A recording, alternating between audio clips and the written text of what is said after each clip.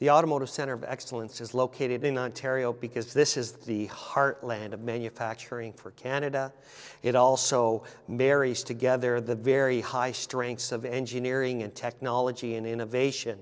So it marries that aspect with the strength of manufacturing and bridges that gap into providing those ideas into proof of concept and then into a physical product. This area also has a very high skill level in terms of both manufacturing as well as intellectual. It's got the infrastructure available and allows the opportunity to build on this knowledge economy and grow and expand and provide all the aspects from ideas to something that a consumer would use.